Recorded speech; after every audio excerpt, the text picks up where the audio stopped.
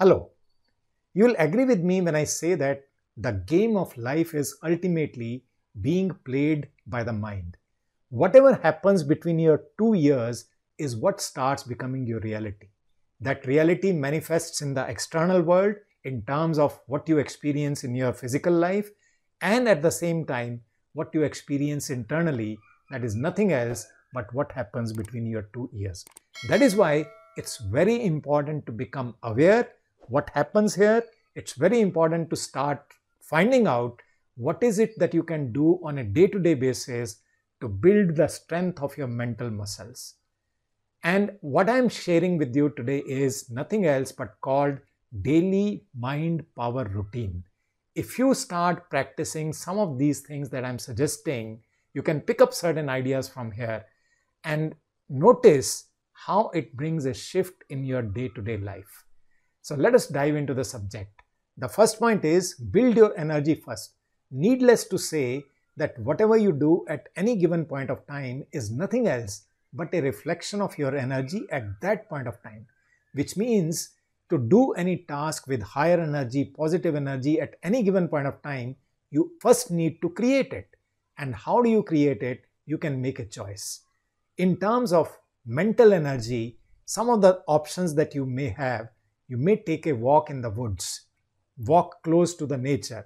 You can listen to music, you can do meditation, or you can just do breathing exercises which infuse a lot of energy not only in your body but in your mind also. Breathing relaxes your mind instantly, and that is what you can start practicing. And another dimension that I'm bringing is you also need to work on strengthening your physical energy because it affects the state of your mind also at that point of the day. Imagine a situation that at some time in the day, let us say late afternoon, you start feeling tired and drained of energy. How will your mind behave at that time? Obviously, you may not be able to focus, you may not be able to concentrate, you may not be able to take decisions.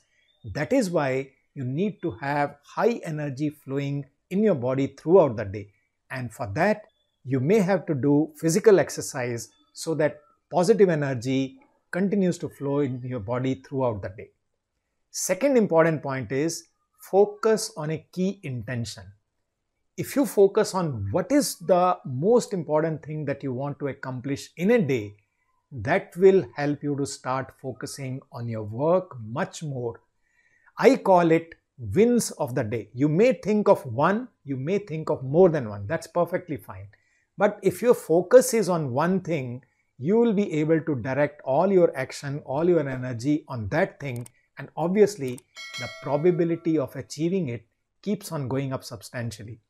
In the Action Takers Club that we have created and where we meet in the morning, one of the activities that comes up is what are going to be your wins of the day. And I've started getting feedback from participants that this has started increasing the focus throughout the day. People are able to perform their action with a lot more focus than they were able to do before.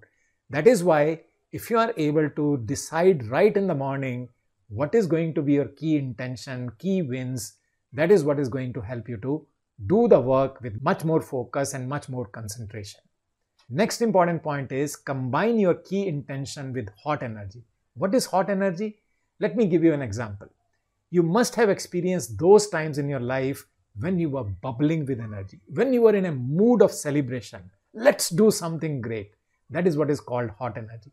It may have been because of a recognition that you received. You may have been striving for it. It may have been a huge problem that you solved, or you may have accomplished something which you are really proud of. That is when you must have experienced hot energy. What I'm saying now is infuse that energy into your current intention. And when you live your day with that kind of energy, in all probability, you will be able to accomplish what you set out to. And that is what is going to take you towards whatever you want to achieve. And the last thought that I'm sharing is let it simmer in your subconscious mind. You must have read it, you must have understood by now that our subconscious mind is far more powerful than our conscious mind, which means we need to strengthen the muscles of our subconscious mind. and that happens only with repetition. And first 3 steps that we have done are nothing else but to repeat.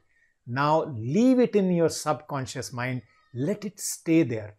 And the longer it stays there, the higher the probability of achieving whatever you want to achieve.